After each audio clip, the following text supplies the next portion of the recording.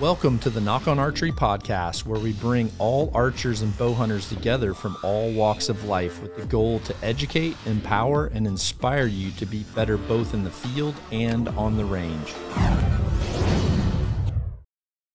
Bro, it's official. I'm video podcasting. First time ever? First time ever. Welcome to the show. I guess this show or the metaphorical bigger show. I don't know. It's too early in the morning to decide what show I'm talking about. I know. I'm wondering if people are going to be disappointed in the Stumpf Dud podcast when we did an early morning podcast. So we're kind of more in our morning fog mode rather than. We can always revisit later. This could just be part one of today. We can come back for part two this evening and say wildly. Well, I would say wildly inappropriate things. You're definitely more professional than me in the podcast medium. You think? Yeah. Well, yeah, that's true. Yeah, you go on a rope sometimes. I get worried about you. I don't. I know you don't. I know you don't. Yeah. Sometimes I'm like, oh boy, here we go. But I think you like that. You welcome the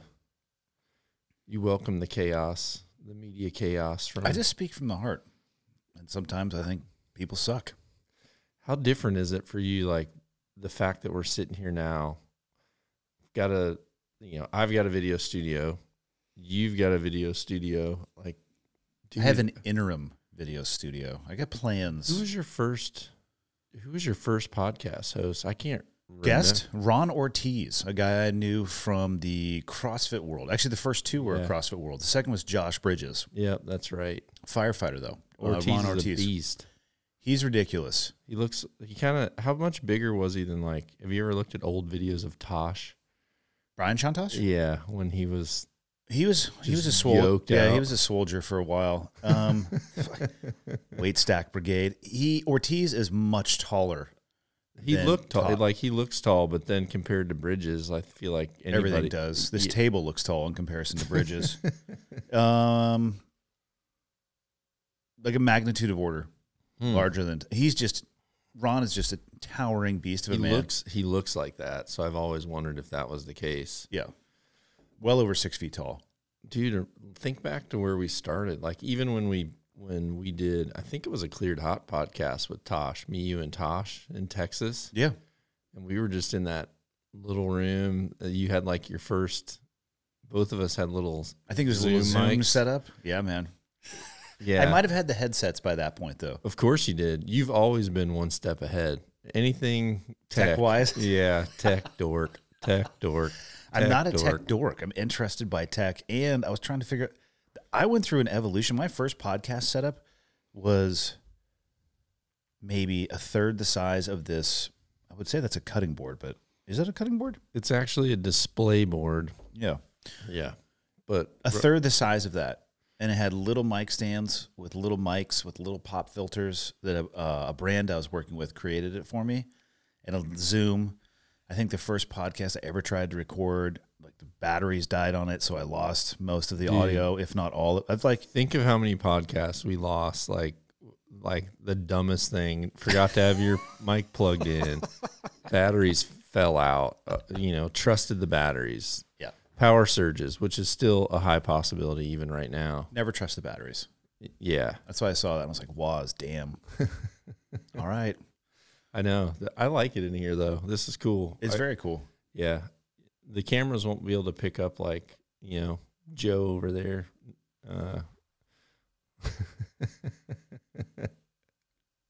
Did you know that was him? I didn't. I mean... Yep. I know what that picture's from. That's from the sauna, because that's the face he makes. Yeah, it is. That's pretty awesome. He's coming out of the sauna right there with his bow. Yeah, I'm going to take a hard pass on that. No, it's cool, man. No, it's come a long way. You're using the Rodecaster Pro, which is a great podcasting board. I get asked all the time about where you should start, and you could start with just a phone, actually. Yeah, we've done it. Be prepared for the audio quality. Have you ever listened to a podcast that somebody's recorded while driving their car?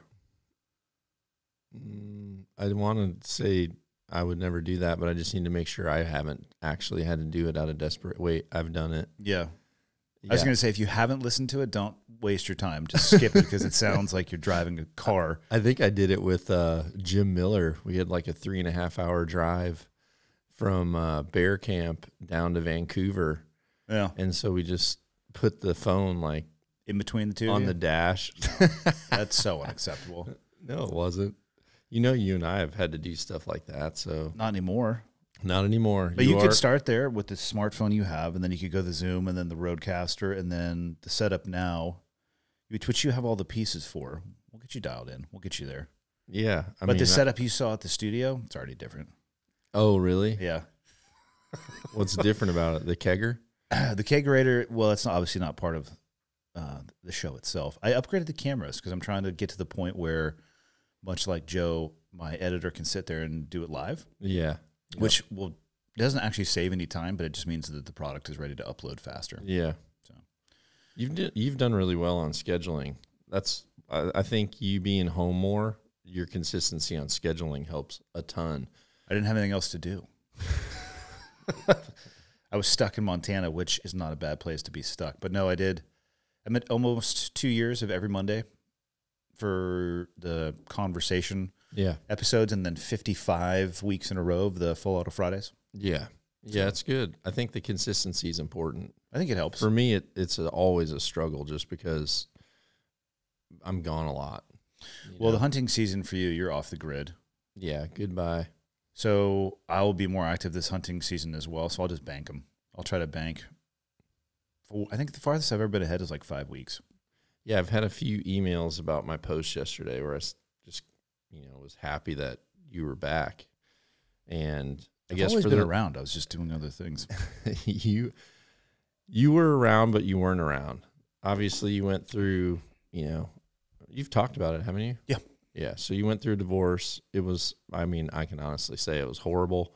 And well, you were right there from the very beginning. Yeah. Like sitting there making the decision as what I needed to do with my life moving forward. And then the execution of that, which was rough. I remember that. Yeah. I remember there was like 2 days of that, like discussing it, talking about it. Yep. And we were way off the grid. And then I remember the two of us driving that boat, and like, in your mind, you had made your mind up, and I could see you like thinking about how everything was going to have to go forward. The decision, I'm not going to say the decision was easy. I was worried about the logistics.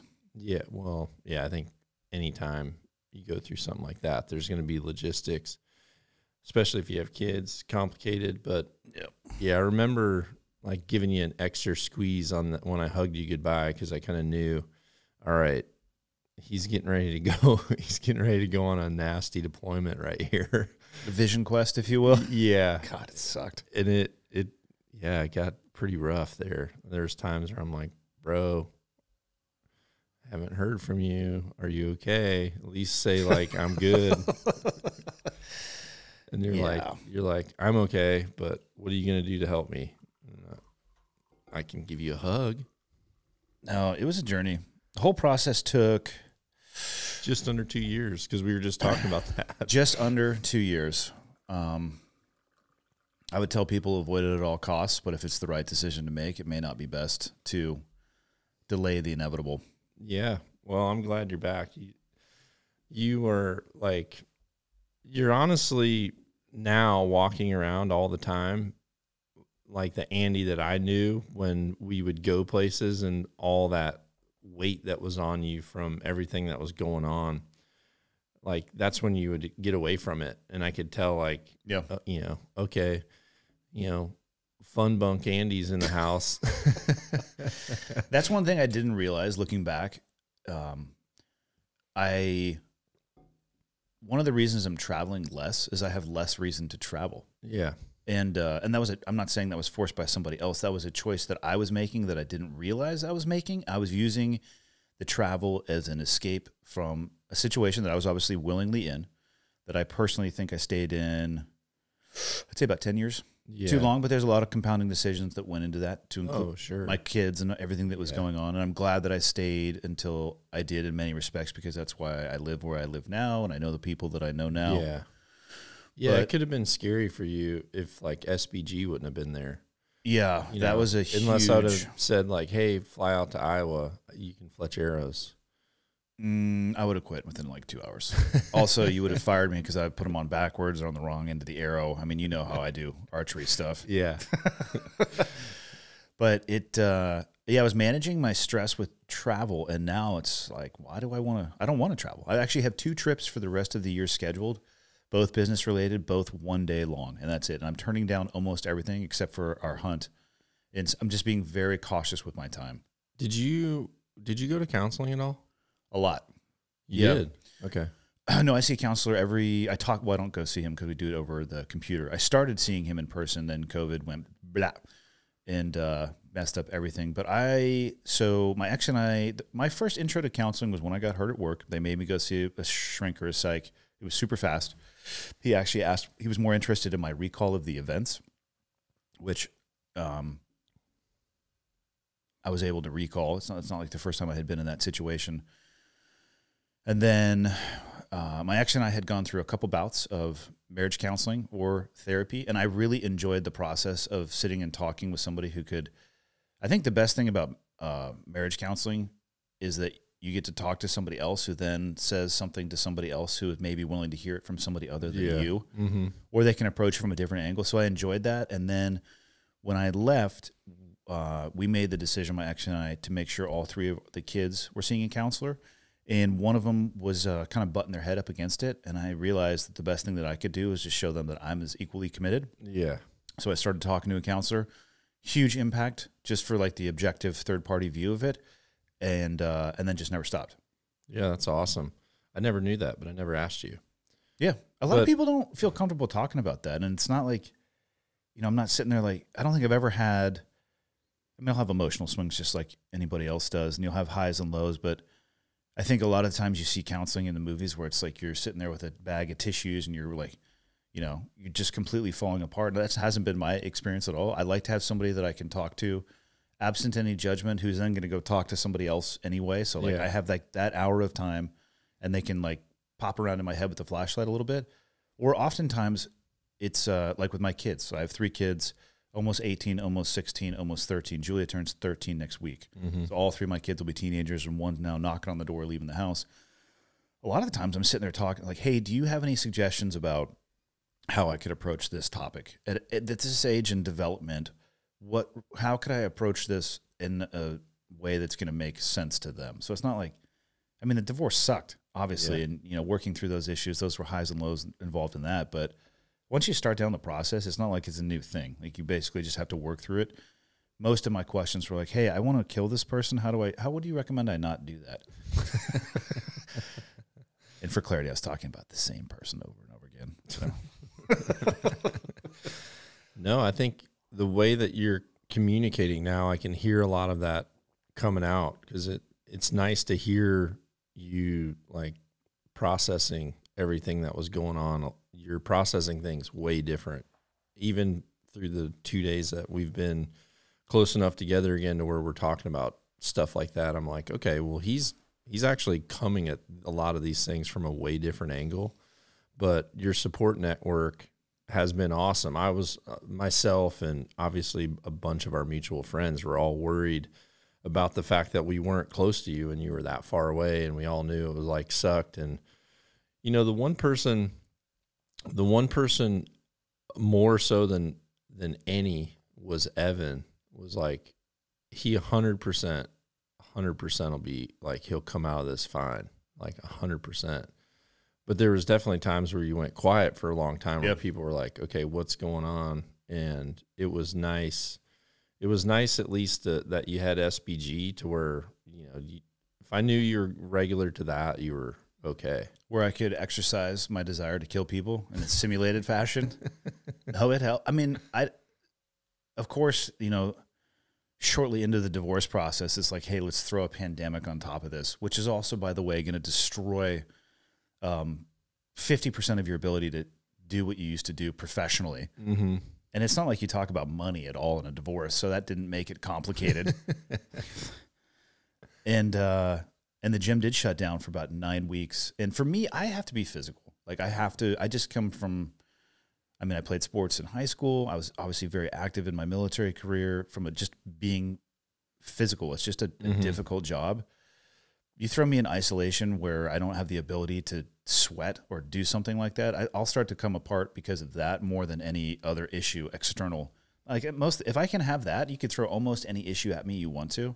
You take away that physical aspect, the wheels come off the bus pretty quick. I've had a few times in the last probably 2 months. I mean, and it's happened a lot over the course of, I call it my career, but just my life, where I know I'm not training at the rate that I want to, and that starts to derail me to where I'll get like moody, getting upset. Oh yeah. I'm telling people, like, I know I haven't done, I haven't worked out as much as I want. I haven't been shooting as much as I need. I have to just tell everybody no. And, and we did prioritize yourself. Yeah, we did that. Actually, we did that about a month ago. Sharon and I just kind of had like a big team powwow and just said, listen, John is not going to, do not contact before 10 o'clock, because normally people know I'm up early. So as soon as I work out, like I have to work out before I turn my phone off airplane mode. That's like my rule. So as soon as I work out and turn my airplane mode off, then all of a sudden it's just everyone knows. Like an ambush, if you will. Yeah, yeah. And so we had to just kind of tell people, listen, I need to be able to, it's a lot of time. I mean, it's a lot of time to go to the gym. It's a lot of time to, be up at first light, try to for me, I call my stretching having a coffee and getting in the hot tub. Like that's me just trying to get loose and, get the wheels and gears turning. Yeah. Get everything turning. And then once that happens, I can get a second cup of coffee and, I can go out and just start practicing and try to at least shoot enough to where I know I've polished, I don't really have a specific training routine, but I just know, how much I need to do to feel confident to where if I had to go shoot right now in front of people, which, obviously with the tack, that's going to happen. I just have to be on point, on point or within reason. And I know there's definitely times where, if someone just gave you, a freaking AR right now and a pistol and said, hey, we're going to, let's do a tactical thing. Your motor skills are going to have you at probably 80% capacity anyway, which I know deep down when it comes to shooting a bow, I'm probably 80% where I want to be most of the time. Yeah. But if I know that I haven't put in any effort to be above that, it's really gets at me. And the same's true even with lifting. I know with workouts now, it seems like the older I get, the recovery time is equally important to the workout time. Otherwise, I can just overtrain myself, and that's maybe it's my size or whatever, but that's the truth. And I'm trying to balance serious shooting sessions on top of that. So just having that routine for me is part of the sanity too. So I think it was awesome that you were able to have that schedule too, to where you knew, hey, this is when my class is 12 to 2 every day. I prioritize for myself. Yep. Which is not that much time in the total time of a day or a week, but I will take 12 to 2. Even when people will fly in to do podcasts, like, hey, what time do you want to meet? 2:30 every time. That's when I record podcasts, because I will finish a class, do open mat, change out, grab a bite, walk the block to the podcast studio, meet him there. And it's just, I have to do that. Otherwise it just comes unwound for me. Well, you did an important thing too. You set yourself up for convenience. Oh yeah. Because that's when people are trying to build a habit, or when people are trying to create a new lifestyle, right? Yeah. If you don't make it convenient for you to be able to do it, the likelihood of you being regular on it is drastically different. And that's why, every one of the places that I have where I make stops throughout the day, every one of them has the ability for me to build a bow, shoot a bow, write on a chalkboard. Yeah. You know, you have chalkboards everywhere. Yeah. I have to, because otherwise, like, sometimes small things like I'll be working out and then all of a sudden I'll have a name in my head for, you know, a new product that I know is coming. And if I don't like write that and circle it big, then it's like lost in the abyss. So yeah, I have that stuff around me. And a lot of times once I start writing something, I can keep going on it too. Yeah. I don't do that. I just let things go into the abyss. But I generally don't have like revelatory ideas either. Well, I knew in the back of my mind that I was getting behind on like bow builds, or getting behind on people that have been saying like, hey, can I come out and get lessons and like do a build? And how do you even have time for that? I really don't. But you know, if it's the right people, like I'm obviously, you called and said like, hey, I want to bring some people that, you know, that want to learn. So but we had to look far in advance though too. I mean, yeah, which is, I mean, that's what I wanted to do. Is like, hey man, in the next few months, let me know. But I mean, I think we said that in like November. Yeah. That's when we first started talking about it. So yeah, it's almost end June. of May. Yeah. End of May now.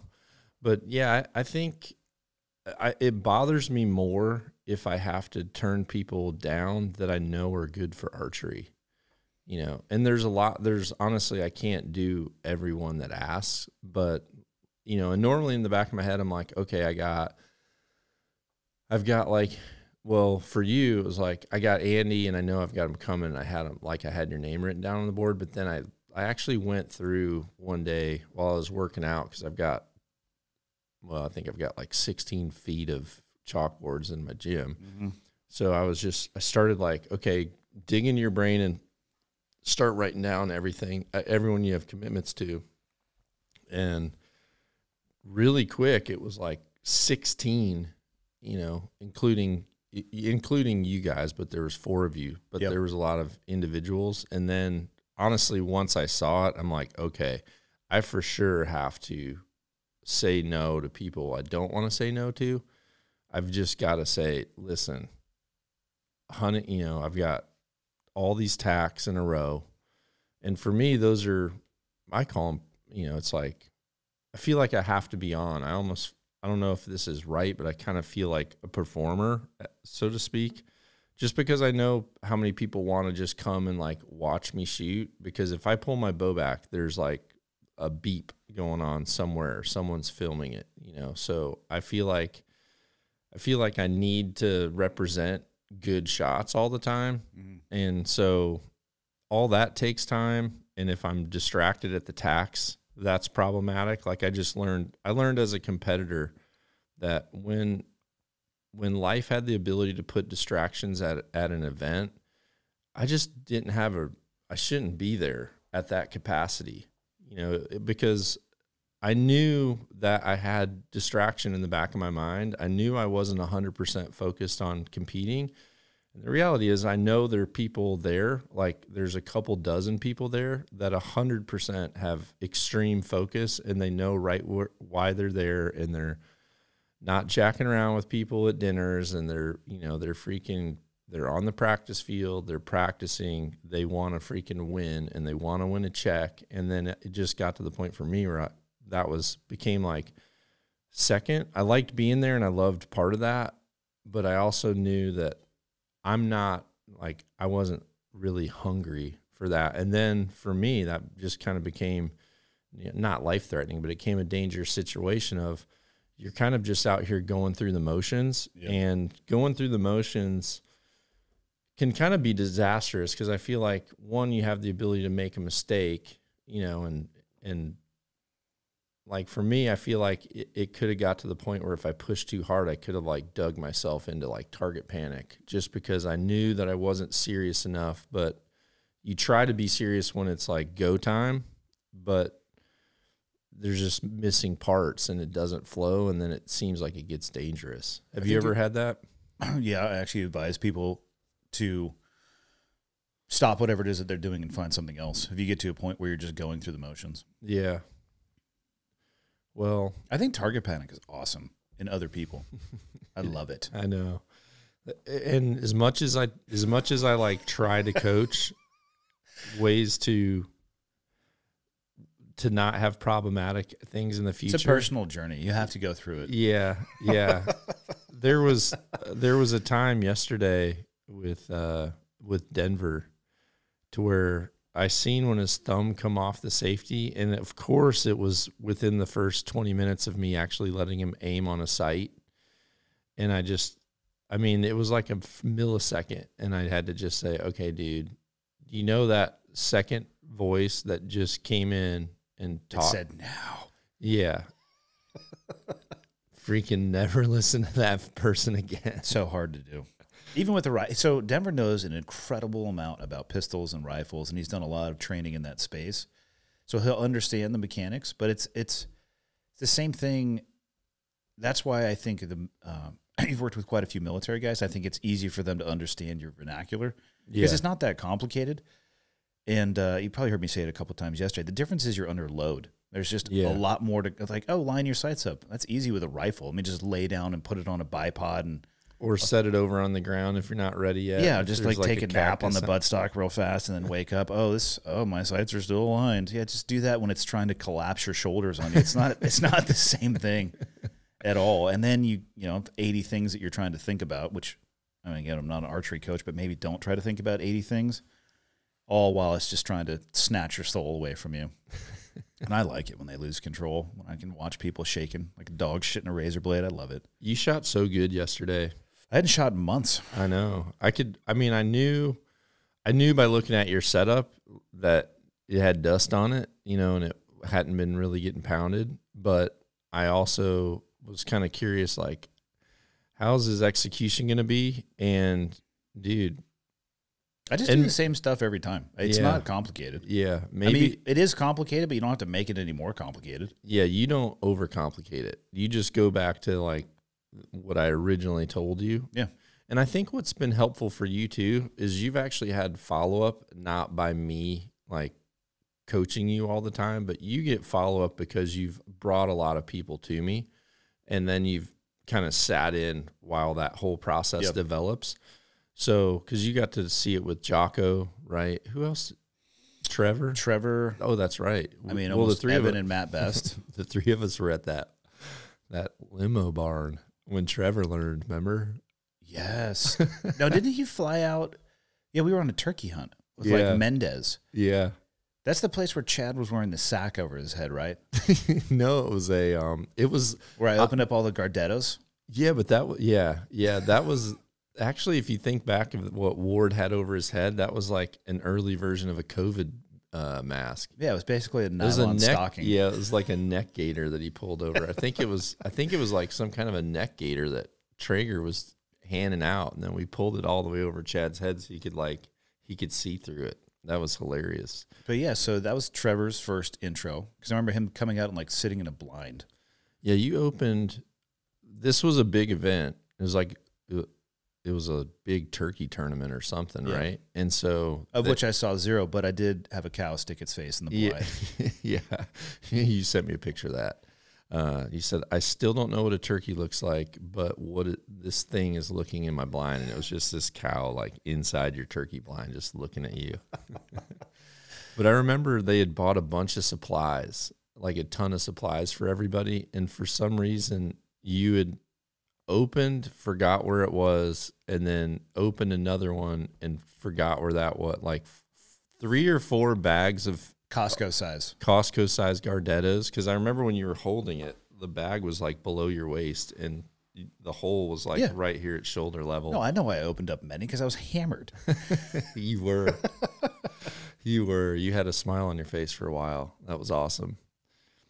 So I have a question for you. I love non-archery term people tell me things that they like or that they're going to do for archery, but they kind of make up their own names for stuff. Okay. So if you could design, let's do 5 archery targets that had your own name or or like being, what would they be? Because you said one yesterday. You're like, I want to get I forgot what the heck you said. I don't even know what the name. Oh, a dick weasel. Yeah. You're like, I want a dick weasel target. Yeah, I need a turkey. I need a dick weasel. Turkeys exist. Yeah, not when I go hunting. Would you do a seagull? I would consider it for sure. He need to have a bandana on and a sash. That guy's such a fuck show. I hate him with a passion. I know a few people who have met him, and I'm yet to hear a good story about him. People ask where my hatred comes from. Just spend 5 minutes on Google with Steven Seagal and, like, I don't know, maybe sexual assault, and you'll understand why I hate the person. But back to the targets. So I'd go dick weasel. Turkey already exists. Seagal would definitely be one. I don't know what else I would Actually, I'll allow a turkey because I know you have a serious I hate them. death wish against those. I hate them. They're all over around my house, too. Less now than they used to be, but I was sleeping one morning, and there's a rock pile by the master bedroom at my house. And a turkey started gobbling at it, and its wing hit the glass sliding door. And then I had to have been the dumbest Tom ever. It was strutting around a rock pile that doesn't look anything like a turkey to my eyes. And it would just like posture up and then go get it. And I mean, I'm not going to tolerate that level of abuse and assault at my house. So he got blasted. I don't believe you, but I do believe that you took down a bunch of trees that you knew they were sleeping in. Yeah, I did. I cut down I'm like, quite a few. dang, you've trimmed back quite a bit. And you're like, yeah, the freaking turkeys. I'm trying to think of what other targets that would use. My favorite one is the elk one, obviously. Yeah, yeah. I think if I were to come out with one, an Irish elk would be up. Have you ever seen those? Have you ever seen the Irish elk? Do they actually have that, or is that a mythical creature? No, well, it existed at one time. Does it still exist?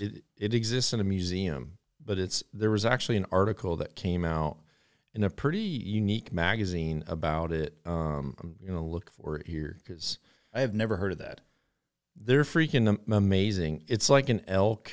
I would say it's like an elk that mixed with a moose. It would be how I would describe it. A milk? Yep, a milk. Did they just get hunted to extinction? I don't know how the extinction happened. I'm trying to see if I could find this dumb thing. Of course I can't when I need to. Performance anxiety here. No, they're super cool. I mean, obviously if they were endangered or something, I wouldn't go after it. But if you could genetically bring something back, I would certainly bring one of these back before a dinosaur, personally. But I think one of the targets I would do would just look like a door. So Jim Miller could hit it. door target? A door target. He'd feel more comfortable. Dang, I don't know why I lost that. That's stupid. Yeah, I think a door target could be solid. And then you've got one more. What would be one thing that you think would be a high ticket item at a TAC event? An attack event? I mean, I'd probably just go with like a block target, but you could bring your own picture of your ex-wife and just shoot at that. All right. Of course, you said one thing that was on the verge. Well, you've kind of treaded down three already. I got to Google it. I had a picture of this really cool article, but so this is like, that's what an Irish elk. Whoa, look at that rack. That's what they look like, and they existed. It looked like, I mean, it obviously looked like something from Lord of the Rings, but tell me that thing wouldn't be just awesome. Wow. Yeah, that's pretty amazing. That does look like the paddles of a moose. Yeah, it was. Not that I would know, because I've never seen a goddamn moose in the wild, but. Well, you left early. That was your fault. That was my fault, but also Barclay stayed the whole time and never saw one either. So, like, there you go. For everyone looking, that's an Irish elk versus a human. Was that a whitetail? Yeah. Wow. Beast, right? Bigger than a moose? Yeah. And the antlers are like freaking as big, like that's wider than unbelievable. this table. Yeah, I saw. It might be as wide as this table per paddle. I saw like I don't know if it was the remains. I don't know if it was, kind of like something they had dug up, but I saw like a full skeleton of one in a museum somewhere, and I was like, holy cow. Is that like a dinosaur era animal, though, or is this somewhere in between? Might be in between. That would be awesome. Yeah, I forget. I forget. I think the reason the antlers were so big, it had nothing to do with. It had to do with like their mating, and that was like what the female, like the display was why they would choose who they chose. So that's why they like became so big. It wasn't for the purpose of anything thrashing and destroying. Although I bet they could. Oh yeah, I know what I'd do if I had them. Yeah. Like these two guys behind you. Yep. Step Brothers. What do you think of that? It's good. It's one of my favorite movies. We're here to interview together. We're here to fuck shit up. Did you watch that the first time with me? Me and Sharon? No, I've got that one on heavy rotation at the house. Okay. Because I remember we watched a show that you hadn't seen, which I was really surprised by. Like the very first time I came out? No, when we came to Montana for the first time, we sat downstairs and watched a Will Ferrell movie down on the couch. I don't think it was Step Brothers. It was like 3 or 4 years ago. 4 years ago, maybe. Yeah. I don't know if it was Step Brothers. That one's a classic for sure. Okay, so you're back in the game. Yep. What's on your schedule? What's on your plate for hunting season? Yeah. What are you going to get after? What's on your bucket list? I said Irish elk, so what's on your bucket list? I mean, if there's any animal I think that I could go hunt, it'd be like northeastern Afghan, like 22 to 24-year-old male. God. Preferably with, sack of grenades and maybe a suicide vest on. That'd be sweet. See, I just speak from the heart. No. Hunting season this year, so my buddy Nelson. He's actually the guy who got me into jiu-jitsu. He's very dialed into the hunting season in Montana, so I put in for more tags this year than I ever have. So I finally have an antelope tag. I have a couple deer tags. I have my 920 elk tag. Mm-hmm. He put me in for, he was sat there. First off, I didn't realize the complexity of all this stuff. Like, if you don't have a local who has the knowledge, holy cow. Yeah. Because we were on the Montana website, and he had all the districts already picked out, because there were so many drop-down menus that I would have gotten completely lost. I don't know the difference between 270 and District 418W. I'm like, okay. Yeah. So he helped me through that whole process, which took like a half an hour, and then tags just started showing up at the house. So I have a broad swath that I can go after. For statewide tags? Statewide. Yeah, that's cool. Yeah, a bunch of turkey tags, the deer tags. I need to put in for a cow tag. I got a buddy who is just so generous with his time, and he's got a range at his house. I want to get a cow for him just for meat for the year, because he wasn't able to get one last year. And it's good because last year jacked up my arm not too long before hunting season. So it allowed me, though, to kind of dive back into the rifle world, and I started working with Christensen Arms. So I'm going to do some rifle hunting. I'll probably dedicate my deer tag to rifle, because they're going to come out and film a rifle hunt. And then the elk tag, you and I get to go hunt together again, which will be nice. Yeah. Those are really the elk, if I could only get one tag, I would be super happy just to chase elk around for a little bit. I think one of the more difficult things isn't people learning archery or getting into archery or bow hunting. I think one of the harder things, especially west of like whitetail country, is knowing all those units in like the time, like the zones. There's hundreds of them in Montana alone. Yeah, when you can hunt within those, because there's like some of them you have like first and second season within a zone, and that doesn't necessarily correlate with another spot or multiple tags per season. Yeah, some of that which stuff allows you to do some things but not other for this time period. But then I was so lost in the matrix. I'm still lost. That's why I'm very consistent in where I go, because I've really tried to like know where I'm allowed to hunt and times I'm allowed to hunt, and also the different statewide rules in those different areas. So I don't really venture outside of what I've kind of put together in pieces over 30 years. Yeah.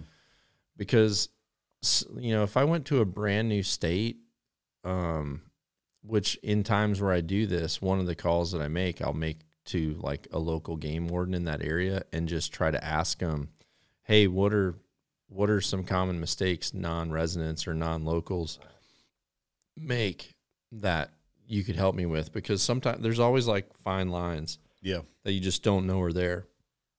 So I really want to try some different stuff. Like I've done like goat hunts, billy goat hunts, but I've done them when other people have drawn them and said, hey, I've got a goat tag and such, do you want to go? And I'm more or less, eyes and packing. I'm kind of more of an assister. And I've liked it. You can't touch anything, right? You're just there to help them out. Yeah. So, there's still places where they'll say, I'm putting in for this and this and this. And I can't not know my schedule too. That's one of the hard things about putting in for some of these tags are, once in a lifetime or super low success. Because if you all of a sudden just throw in like, hey, I drew this, sheep tag over here, I might have had something that I've got a deposit on that I've waited 2 or 3 years to go to or something like that. Or especially now, like I didn't even draw a general tag for Montana, which is the first time ever, right? Yeah. And I know a lot of people that did not. And so that's a reflection of bow hunting's growing, archery's growing. However, it's also a reflection that, it's going to get difficult for people like me who have just always had these routines. We're going to have to play more. We're going to have to put more names in hats, to getting squeezed. Yeah. To be able to still have the same amount of options. It's almost like you're going to have to put in for more. And one of the things that maybe makes this a little bit difficult is there's a lot of companies right now that put in for people. And so they'll just get people's information and they'll say like, what do you want to hunt? Well, I'd love to hunt a elk this year. Do you really care what state? They're like a hunting concierge, basically. Oh yeah. Mm-hmm. I didn't even know that existed. Yeah. Mine just is Nelson.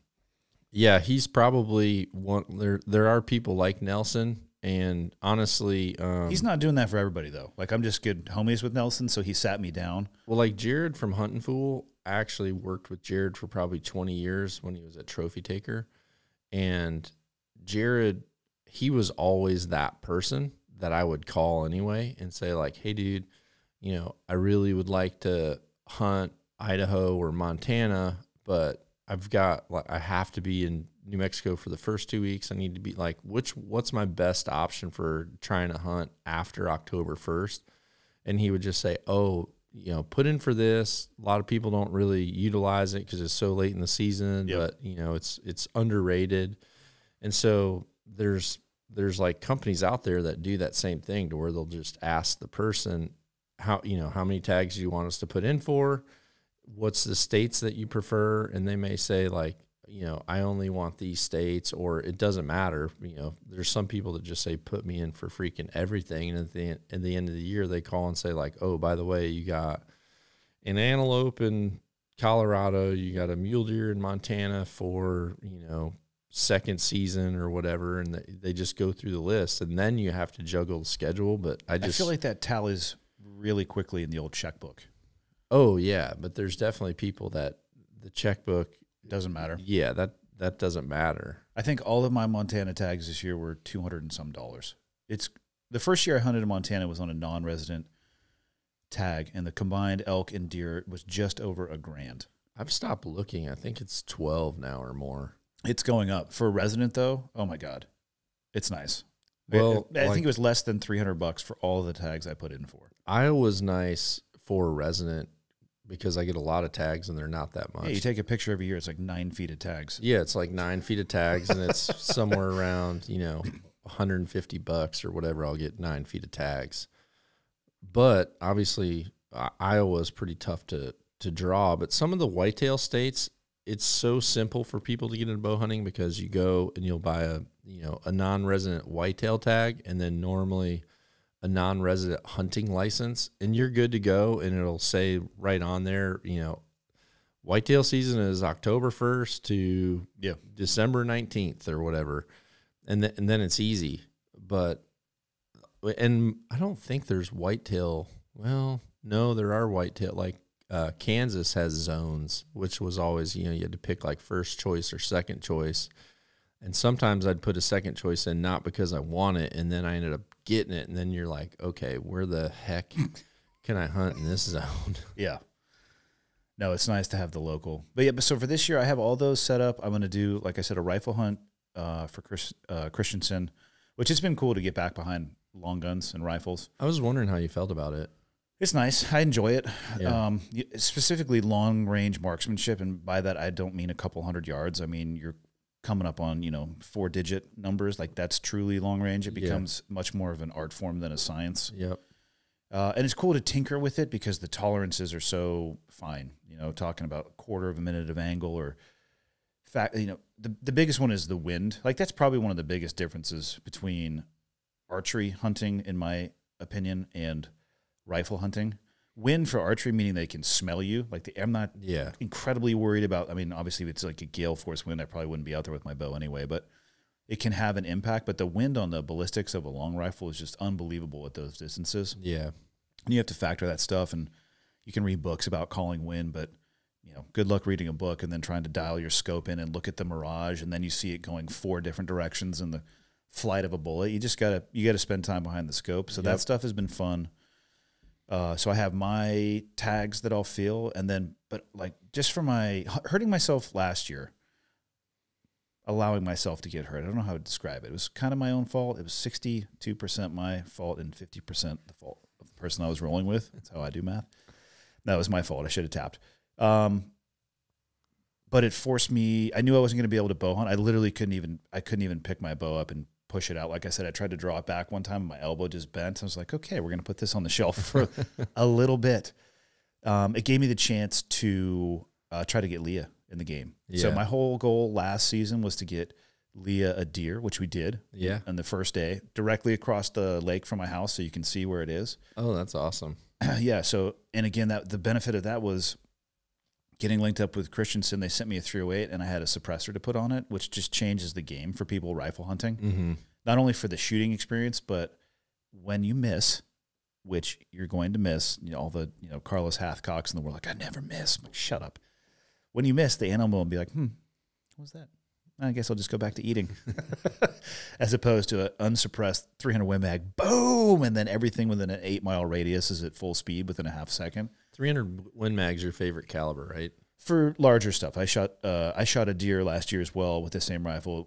308's perfect for, deer inside a couple 100 yards. I mean, the thing fell directly over. It's got great kinetic energy, but for elk or anything bigger, you need a bigger round, in my opinion. I know you can kill elk with the 308, but if you're going to get 4, 5, 6, 7, 800 yards, I'd go with the bigger round. Did you carried a 300 Win Mag, didn't you? I did. Yeah, it worked. Yeah, I think it's an absolute scalpel. Is that, what else did you carry? How much would your carries vary too? Not that much. Pre 9/11, it was, we were training with like MP5, which is ridiculous. It's a pistol caliber, what is it? A submachine gun probably. And then switched over to the M4 platform, which is 5.56 or 223. And then I'd say around 2006, 2007, we realized we needed to be able to have a better range than the 7.62. Mm-hmm. Most of the Eastern Bloc 7.62 by 39 rounds, they have a much longer effective range than 5.56.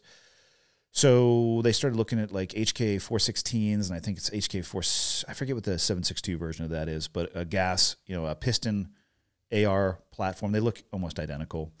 Then they started playing with 300 Blackout. Then they started, for a while in the conventional teams, they started fielding the Mark 17s, the Scar Heavies, which is a 7.62 round as well. Yeah. So I had to carry a Scar on my last deployment in 2010. I was not a fan of it. The first gunfight we got into, I fired one round and it jammed. I was like, fuck my life. And then it was just like one shot from there on out for the rest of the day. And I just found I had to clean it to a level that I didn't want to have to clean. But it's moon dust at the same time. So I don't know if anything's really tuned for that, but then just that bolt action 300 Win Mag is just game time. Do they, like, depending on your loadout choice, like, do you have seniority on loadout choice, and depending on what you're taking, they'll put other people in there that have weapons that, to what, like, In other words, not everyone can go like, I'm bringing the sniper rifle. Well, not everybody's a sniper. You're only going to have so from the perspective of, call it a conventional SEAL team, and we'll just use the math of 16 people, because then you can cut it into half and have 2 elements of 8 that are mutually supporting, or you cut those even deeper, and 2 elements of 4. You'll probably have 2 snipers per element of 8, and you're only going to get so many sniper suites, the guns that you get issued. Yeah. Because there's just, specifically at the conventional teams, you're not very constrained. You're more constrained by budget than you are at other commands. Yeah. Where, again, though, unless you go to sniper school and are sniper qualified, you can't just go into an armory and be like, today it will be a 300 win bag. It's like, no, you could carry, I think, in 2010, you could carry the 5.56 version of the SCAR or the 7.62 version. You could carry a slightly shorter barrel or a longer barrel, but I mean, that was it. There's not a buffet fingerprint safe, and then it just door opens, and like before every operation you go in and pick whatever you want. It's the exact opposite of that. You get issued guns that are serialized, and then that's going to be your gun platform for the next 18 or 24 months. Okay. Except for at places like the East Coast Command, where you have a lot more flexibility, where I know guys who are rotating back and forth between like MP7s, HK416s, I mean, I guess if they wanted to, they could go with a belt fed, but again, once you start getting outside of like not a basic platform, but a standard AR type platform, like you need some additional training. Like not everybody can shoot a sniper rifle. Not everybody should be carrying a SAR or 240 or any of that stuff. You need to be specialists on those things. And you're going to, again, if you look at the unit size that you're going to go with, you need to have mutually supporting positions. So it's like, we'll take 2 of these and 2 of these, and then we need a comm guy, we need a medic dude. And, so not everybody can carry everything. Yeah. So you have to go to the school specifically for sniper school. So you carried a 300 Win Mag and a Javelin. A Javelin launcher, the clue, the command launching unit, and then 2 missiles. Yeah. I fashioned a backpack. It was like the Toy Story where the little thing would pop out. It basically, I had 2 missile tubes, and then I'd put the clue on top of that, and then the 300 Win Mag, and not walk very fast at all. And sometimes I would make other people carry the missiles, but I wouldn't let them shoot them, obviously. Yeah, I kind of envision if there was no rules anywhere that I would have seen that loadout. I played by the rules. I just was the only person who was qualified to actually shoot that weapon system. And then we were in a place where, by 2010, they had... That's where Tech Dork comes in, but I could tell you probably looked at wait a minute. If I want to shoot one of those, I need to be the only one that knows how to learn this. I had already gone to the school years before, and I don't even know why I was sent to that school. And we were over in Afghanistan, and we had done a turnover, and I was looking in the Connex box with the stuff that we had turned over. I was like, son of a bitch. Those are Javelin tubes that had never been fired because it's an anti-tank weapon. And then I went on a mission to find, because we had the tubes, but not the launcher. So we had the missiles, but not the relatively complicated system that you have to hook the 2 up. It's connected by a liquid gas lithium battery that you charge, and then eventually you're looking through the warhead. Yeah. Because it's a fire and forget heat-seeking missile. Just fucking awesome. And I didn't have a launcher. So I went on a mission, not like an operation, but a personal mission to find one of those, which I did at a Green Beret ODA who traded me for a half-shell helmet. One's worth about $50,000. The other one's worth about $400. We did a straight up trade. He put it on a convoy that was coming out, and then I hooked the sucker up, and I mean nobody else knew how to fire it. And we'd be sitting out there, and these guys, So when was the day where all of a sudden you're just like, hold on a minute?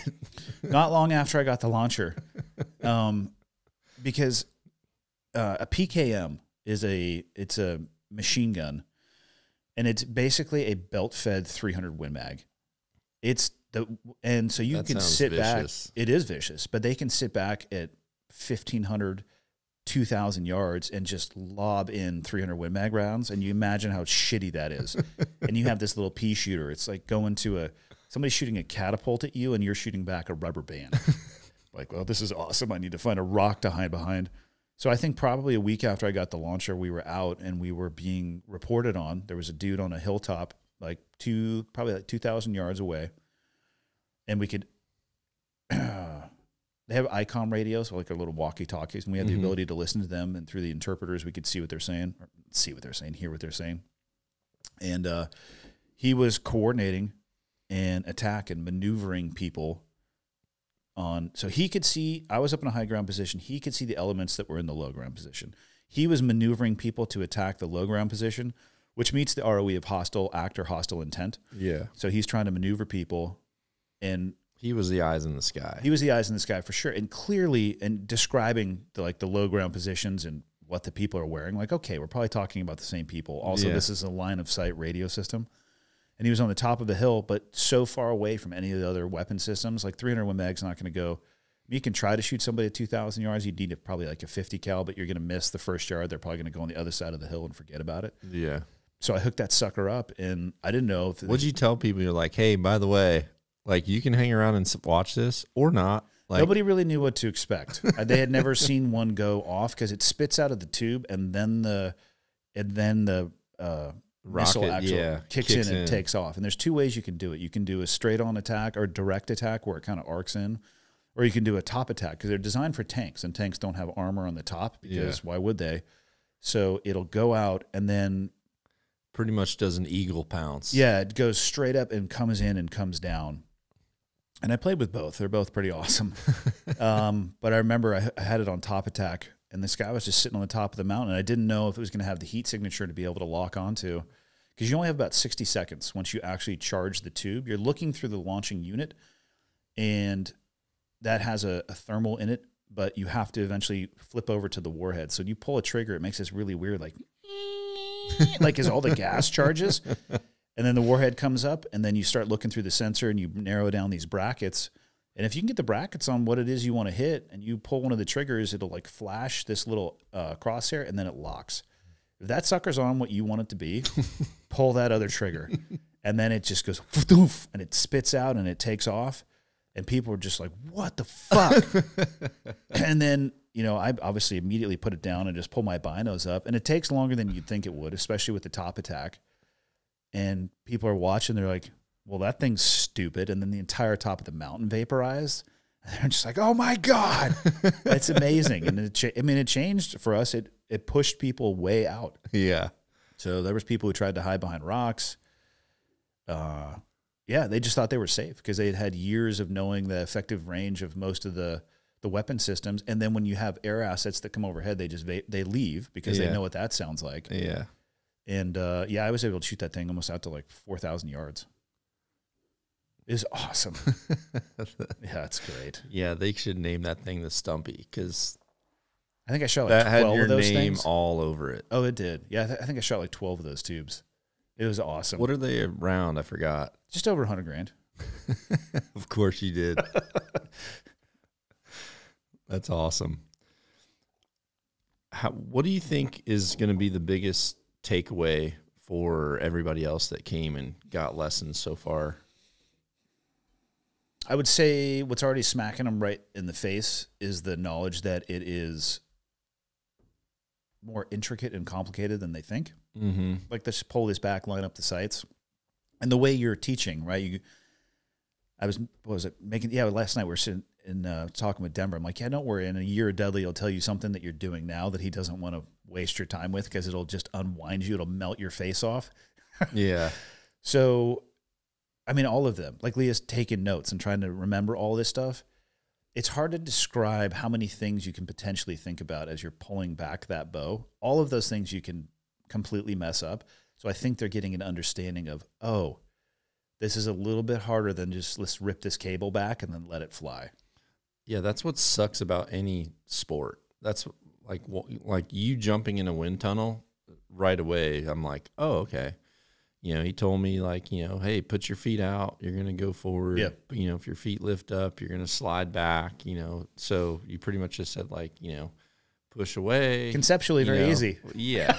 And then you get in there and just. Oh, and by the way, completely relax as well. So it's not that hard, which is the opposite of what anybody does in the wind tunnel. Yeah. And then you get in there and just realize, yeah, I'm a complete idiot bouncing around off this freaking shell glass trying to figure it out. Yeah. I think the more simple it looks from the outside, oftentimes the more complex it is to actually master. Yeah. So I think that's what they're. Do you ever find on the second day there's a little degradation in performance because now they're thinking about a ton of stuff? Well, there's always serious progression in something. Normally it's the thing that they struggled with the first day because they go and they start thinking about it. And it seems like right out of the gate, everybody does like better because they thought about a lot of stuff, but they hadn't done it mechanically. So they had kind of visualized, I think. People are like, yeah, I've thought so much about it. And then they'll do good right away, but then something else will pop up now to where they let go of something they should be thinking about and another thing comes in. And then once you have to start addressing that, then it's like the wheels will come off kind of towards the end of that second day. I think I shot my bow for 5 months before realizing there was a level bubble in there. A level bubble or a bubble level? Same thing. Okay. Leveling the bubble. That'll get Denver a little bit. Did we not talk about that? No, you did. Oh, that's right. But I you was came here, and maybe I watched you and just told you about it. I think I knew it was there. Like I was physically aware that the bubble was there. I don't think I paid any attention to it. Yeah. I was focusing on other stuff, and then I was having like left and rights. You're like, how's the bubble doing? I'm like, oh, I have to look at that too. Okay. What's the one thing that you feel like you've seen me work with a lot of people? Is there one thing where you feel like they always ask you the same thing at the end of the night, or is there one thing that you like? What's the one little piece of advice you give them? The most common thing that people will say after their first day is, how in the hell do you hunt with this thing? Like, this is hard enough to stand in front of a target at 10 yards and remember all this. How do you kill an animal with this? Which is like, hey, pack a lunch. That's a journey for sure. Yeah. That actually is, if they are interested in starting because they want to hunt, I think that most people believe that's a very short journey. Like, I have a bow now. I can just go kill an animal. It's like, can you now? Yeah. Can you? Wait until an elk comes running at your face, bugling. And, oh, by the way, you're behind the power curve. You haven't ranged anything near you. You don't have an arrow knocked at all. And you have about 7 seconds to get into your shooting position. Yeah. Yeah. You definitely get trial by fire. Yeah. Once you go on your first hunt. And it seems like it's impossible to simulate that feeling people get the first time they actually encounter an animal and then make the decision of, okay, you're up. Like, get an arrow going. This sucker's coming. It's go time. And then you just see this like, wait, what? Well, statically, their shot process right now or sequence is like over a minute. Yeah. It's like, cool, you need to pack that into 4 seconds. You need to be ready to shoot in 4 seconds. Not easy. Yeah, and that's why practice is so important, because you just have to, you have to ingrain it so much to where you can be somewhat robotic in those motor skills that happen. Yeah. You know, the number one question I think I get is, how steady is your pin on the target? Yeah. Because I mean, you've been describing it for years. It's not steady. Mm-hmm. And it's very hard to describe. Like, yeah, it's all over the place. Sometimes it's on the target. Sometimes it's not. And they're like, how do you do that though? I'm like, you just shoot. Yeah. Yeah. Yesterday we were shooting in the wind and I was trying to get marks for Denver's bow to put a scale on there, which I should have never done. As soon as he came outside, I'm like, this is big boy area. Me and Andy are out here. Go back inside. But he was just kind of like holding his bow out, like with like his bow and his arrows, like, give me sight marks. Yeah. He was because I said, like, are you just going to shoot 20 out here or something? He's like, well, once or twice. Yeah, but he learned. I think he learned the hard way why I didn't want to do that yet. I get why he wanted to. Yeah, I do too. Yeah, but yeah, your pin is blowing all around, and if you rush into that, it's not a good thing, because you're trying to just like trust the fact that you have some movement, which is why I keep targets really big and people are really close when I'm teaching. Because I'm like, okay, honestly, what their pin is probably doing out of the gate on that big target at 10 yards, that's probably about like what mine's looking like, I would say, at 100. Yeah. Do you think? That figure 8? Yeah, just like moving all around and, and you're trying to pull through. But yeah, as soon as you start to go on smaller dots, obviously it gives the appearance your movement is greater. Which I think leads to target panic if you're not ready for it. I think it's the most important thing for people to have to embrace is that you and your bow or your sight pin are not going to be locked in a vise. They are going to be moving around. Which is true of rifle pistol as well. This perfect sight picture, it's why I try to teach people on iron sights on pistols before they put on a red dot like an RMR, ruggedized miniature reflex, I think that's what it stands for.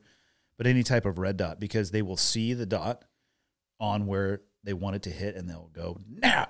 And it's like you just shot about 8 inches low into the left because you drove that gun. It's tough. And then you teach them on iron sights. You can teach them that surprise. It's all the same stuff, like the rear sight alignment, the front sight alignment. Allow it to surprise you when it goes off, not meaning like, oh, my God, my gunfire, but you didn't know exactly when it was going to break. Do they do that? Are they more likely to try to teach someone with iron sights so that they're not seeing the magnification of all the movement and darting around? Or well, when you're teaching iron sights specifically on a pistol, you're staring at your front sight. So the target behind you is blurry, but your front sight is clear. If I switch you to a red dot sight, oftentimes they can stare right at the target and still see the red dot. Yeah. And I see it. You can see them because they'll like lock into place because that red dot is right there for a moment and they smash the gun and just miss.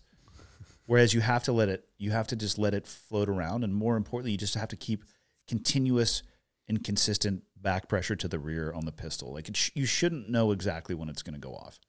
I was surprised at like your effective distance on your M4 platforms.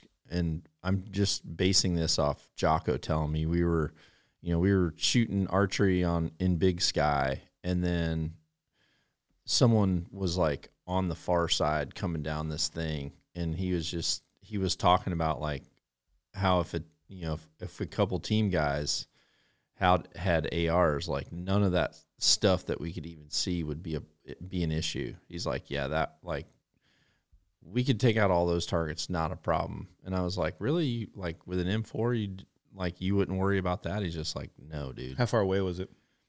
I'm guessing 250. Yeah, I'd say anything within 300.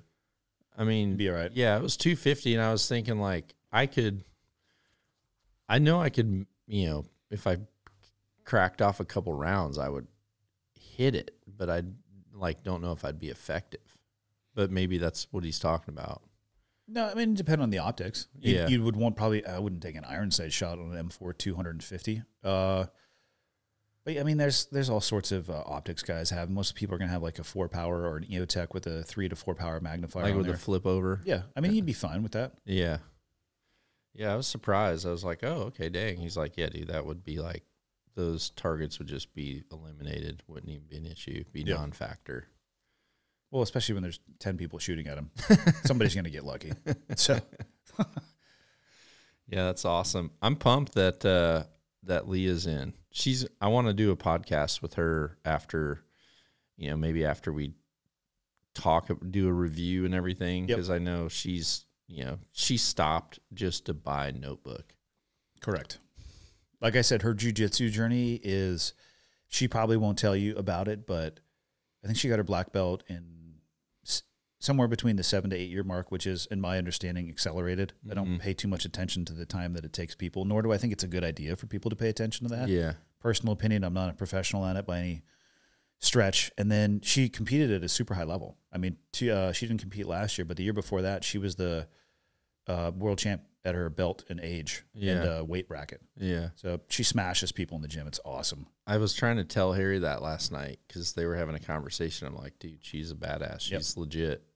And I started to tell him, and he just stopped me. He's like, she can tell me, bro. You don't have to tell me everything about everybody. And I just said, well, I'm telling you because she's probably not going to tell you. And he's just like, yeah, let her tell her story. So I was just like, okay. But she's got a couple master's degrees. She worked in Alaska for the, I think it was the Forest Service or the Park Service. She was a snowboard instructor. Oh, I didn't know that. Yeah. That's awesome. Diverse background. She probably won't tell you any of it. I'll try to dig it out. Yep. So can she outshred you on the mountain? I can go faster than her, which is all that matters. Because I weigh more. I love our first snowboarding trip. Of course, I got I think 2 trips down where I learned to scoot and scrape, scoot and scrape, scoot and scrape. Luckily JP helped dedicated that time to teaching me. And then once, because the first time we literally came out of the little tree house that we rented, and I kind of scraped down to the bottom, and then we took a little lift up to the top of that particular little hill, and scraped and jived, and then you just said, we're going to take this ski lift over here for this next one, which Black Diamonds went to the top. Goddamn right. You're fine. Then you're like, all right, just do that, fast or not. We need to get you out there for a week where we can be consistent. You guys came out when you guys surprised me. The weather was just shit. It was it was raining. horrible. It was we would have been on ice, which you would have never gone snowboarding again. I used to have to ski on ice most of the time. Or you would have broken everything from your knees up. It's just the worst. Wrists. My wrist, I broke my wrist so much skateboarding, and I think I might have broke my wrist. I think I broke my wrist skiing a few times, and it was never really a problem until I would say it might have just been the winter. It was overly cold, and so my gym, the heat in there it's not awesome hot. It's just enough to where the iron's cold, and you can hold it long enough to do some sets, but there's definitely chill in the iron. But starting this winter, my wrists just started hurting, more to where they're tight and they click a lot. So I think those old breaks are starting to catch up. Jiu-Jitsu is highlighting some mileage on my body as well. Some joint and tendon, getting old. Plus you're getting gray. Yeah, I've been gray the whole time. So what's one thing we haven't done together that we need to? Fuck, we've had some journeys. Yeah, we've had some awesome ones. Yep. What else could we do? Because on my phone, it recognizes people's face. So when I made that post yesterday about you, I just kind of clicked on your face to see, and I was like, oh, dang, I forgot about that. I forgot about that. I mean, we've gone to other countries and bow hunted. We've jumped out of some planes, the wind tunnel stuff. We've done tack stuff, done stuff down there with Black Rifle with Evan and Matt. I mean, hog hunts. I'd forgot we took Evan on his bow hunting hog hunt. I was right behind him when he pulled back for the first time, just trying to unwind him mentally. I've got that. I've got that on camera. Just shaking, it's just sheet in the wind. I don't know. What else would you want to do? I mean, we'd have to, if you want to jump some more, we just need to get you current. Yeah. I'm not even current right now. I haven't been able to travel and go jump. But yeah, I think I'd like to do that again for sure. Maybe a cool snowboarding trip would be a good one to go on. We got to get a little bit more mileage under you. Yeah.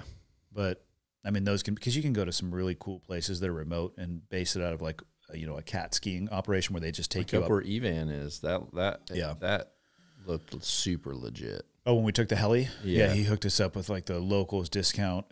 Me, Trevor, and Nelson flew up there. That was awesome. Just to have the helicopter just dropping you off, and it was a couple $100 per guy.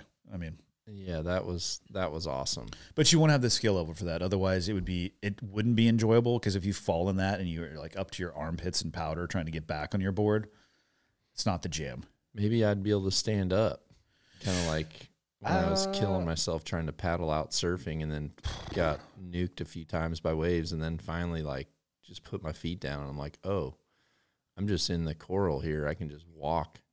I don't think there's coral in San Diego, but where you were surfing. Whatever. Just rocks. Yeah, it was probably rocks. I don't know. I'm not going to come to a screeching halt in my grave and not have a lot of things that I wanted to do that I didn't do. Yeah, your bucket list is way, way shorter than mine. I don't know what else I put on it. Yeah. Launched javelins. I mean, played with all kinds of cool toys. Yep. Went pretty deep down the base jumping rabbit hole for a couple of years. Yeah.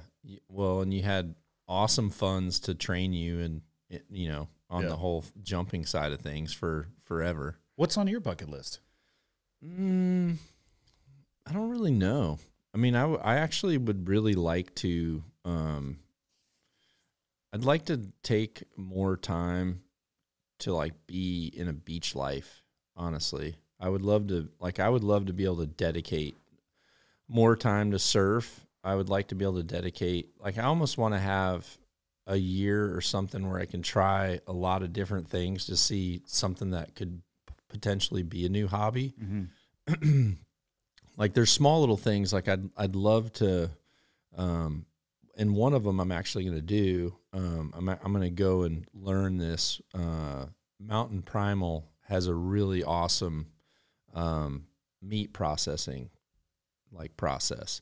So I'm going to go and actually learn, and it's something I'm going to bring. On a cow? It'll be on a buffalo. Okay. Yeah, it'll be on a buffalo, and then also some of their stuff, like they do have farm-raised elk as well that people buy, but it has to be like properly raised and stuff. But still, what do people do with them when they buy them? Well, you can buy like elk meat like to your house. So like there has to be, it's like a buffalo ranch or whatever. They have to have. They have to go by standards. It's not like I've only ever broke down an elk when it's out in the mud and crud. Yeah. So I would love to be able to slow things down, and just do it like super meticulous. And we were able to do it pretty meticulous for your bull. But it was also nice. There were 4 of us. Yeah. So having Barclay. Makes quick work. Yeah. So for me to be able to take a lot of time on the caping and then be able to debone everything and then just hand it off to where you guys were bagging and tagging more or less was really nice. But I've always really wanted to learn processing in a very controlled environment to where I could ask questions and have someone that was kind of a master at that. So we're talking like stainless steel type processing and full on. Mm-hmm. Okay. Yeah. That's different for sure. That's kind of been on my bucket list to learn that stuff. And another thing on my bucket list is I always thought it'd be cool if you had the time to just work in several different trades just long enough to get proper training. Like I would love to, and maybe this will happen in the future, I would love to like take a week to get trained to be like a barista. Because come out to the coffee shop. Yeah, exactly. Because I can make coffee. I feel like I make good coffee for me, but I'd also like to be able to make some like designer stuff. Well, we would have to talk to Evan. Just because you're like a barista, I don't think necessarily means you probably means you could consumer face and create coffee, the limited offerings on that menu. Yeah. You're talking like an artisan level coffee dude who. Yeah, you can like make leaves and shit on the top of your coffee foam, like with designs. Like I want to learn how to do that stuff. Whenever I try to like do something with the foam, it just looks like a bunch of lung matter came out on top of my coffee. Fortunately, we know the right people for that particular bucket list item. Yeah, I don't have anything where I would go and just say, I really wish I would have done this. Yeah. And I think go do it. Yeah, I think for people that travel too, that travel a lot, they realize that a lot of the world is so similar to what's here, just in a, depending on it seems like depending on the height that you're at, the further north you are looks like this. And as it comes south, it looks like this, and this. And like, when we go to France, I'm like, well, this looks just like blah, blah, blah. Or if certain parts of England, this looks just like this, or you go to the Black Forest in Germany, you're like, well, this is just like the Northwest. Yes, a lot of similarities. So I think once you've got a little bit of that travel under your belt, there isn't a whole lot. Spearfishing is one of the things I'd like to, kind of learn breath control. You're a hard pass? Yeah, I'm not interested in the beach or the water. Well, I know why, but do you know Healy?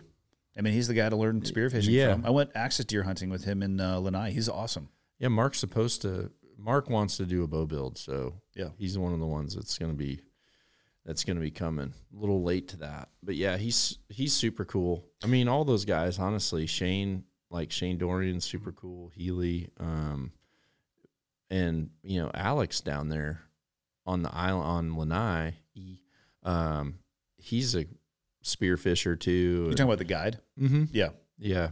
I really like him. He's super. I think that's who I was with for a long time as well. Yeah, he's. I think the only person that I know that's shorter than Bridges. Yeah, I would need to see a side-by-side comparison of that. He's pretty jacked too, dude. I don't know if you. Yeah, I mean, Bridges though couldn't see over this table. His life depended on it. So, well, he's kind of getting. He got bit by the bug. Bridges did. Yeah, he went on a whitetail hunt. He was like texting me from his whitetail hunt that he did. I think he was in Missouri. How'd it go for him? I'm sure he got one. It's horrible that I don't remember, but I do think that I'm sure he got one. He was pretty dang pumped. But now he's getting into boxing.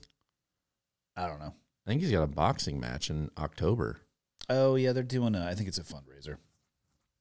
Why not? Everybody's getting into boxing. Just the YouTube dude or whatever. You're like, cool, we're all boxers now.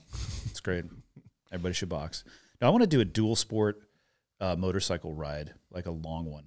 What do you mean dual sport? So they can go on-road and off-road. Oh, okay, like an enduro, you're saying? Yeah, I don't know the difference. I know there are dual sport bikes and enduros. I don't know enough about it, but I like the idea of being self-sustaining on a motorcycle. Like out where I live, there's thousands of miles of logging trails just to go out and just be able to get lost in the woods for a couple of days or go from A to B. I just like that. I've traveled probably 3 lifetimes worth. Now it's like, okay, well, how can I get A to B more interesting? Yeah. And so where I live, I have the ability to do it. So that's the kind of stuff that interests me more. Certain areas you're allowed to have a dirt bike, and certain ones you're not. I think the main thing is like if you're allowed to go on both, it has to do with the lights that are on it more so than the motorcycle, right? Headlamp, tail light, turn lights, turn signals, stuff like that. Yeah, it's got to be road legal, and then I don't know what's required on the actual. Yeah, there's definitely spots where you're allowed like single track, and then there's like single track meaning bikes. Yeah. Because I actually did a goat hunt off dirt bikes. Really? Yeah, like 12,000 feet or something, and then You're gonna want a dirt bike for that for sure. And it was cool. Like it was all single track. I mean, there's like sketchy stuff, and then did a elk hunt too, off dirt bikes. Like, could you ride them? I'm wondering, could you ride them and hunt the same day? Because isn't there sometimes there's time requirements? Yeah, like if you're in a plane, you got to have 24 hours on the ground. Yeah, there's definitely spotting. There's definitely requirements for that. Some of the requirements I think on motorized vehicles is more like you can't, like in some places you can't ride them before noon. Like you can't just be ripping out in the morning. And I'm pretty sure Alberta's that way. I don't think you can ride the 4-wheeler before a certain time. You either have to be in 1 hour before light or something like that. Or there's a block of time where you cannot use it. Yeah, like once it cracks light, you can't be on your ATV until noon or something like that, which is a pretty good idea. But I like that, yeah. But with the dirt bike, I don't know. But I mean, it was also it was kind of ahead of its time. Like, so the first DVD that I did with Darren, D&D bow hunting, we had multiple dirt bike hunts in that. Really? Mm-hmm. Yeah, I'd have to check the regs on that in Montana. But I just like the idea of you can get the bags on the bike, throw a GPS on there, and just go get lost. Like, to me, that's so much more interesting than, I don't know, just about anything else at this point. Yeah, because I love a mountain bike, but they're not. There's just, you have limitations on that mountain bike. The mountain bikes were awesome up in BC. Like once you have kind of a pop-up area, and if you have the ability to charge in that pop-up area. Yeah, the pedal assist ones, those things are modern. Yeah, then you're good. But they also have limitations, like once you have to cross a little bit more of a stream or something, or if you like have mud that's deeper than a certain depth, and that crap gets in your your shifting cogs, then you're just, or your whatever that little like tension wheel is. Yeah. It's like once you get that thing boogered up, then it's problematic. Agreed. All right, dude, let's go freaking crush some breakfast. And then it's archery day 2. I'm going to let you teach. I'm going to try to entice Denver to take shots he's not qualified for. And like, it's a turkey. It's just 70 yards. Just let the pin float all over the place. One thing that we haven't talked about in our adventures that I had some history with on my phone is how many people thought they could run with the big dogs and got nuked in our wake of everybody of party skills. Everybody. Yeah, there'll be someone out there that'll I'm sure is a true professional at it, but you know, we definitely haven't left too much behind. No, we've had a good time in many different places. Yeah. All right, dude. Cool, man. Well, thanks for being the first one in the video podcast area. Well, now awesome. I have to upgrade my goddamn podcast studio. This is bullshit. Yep. That's the thing. We're good at one-upping each other, so might as well just keep leapfrogging. So fair enough. All right. See you, everybody. Be sure to check out knockonarchery.com for our full line of custom designed products, as well as free in-depth education and bow hunting entertainment to help you shoot at your best.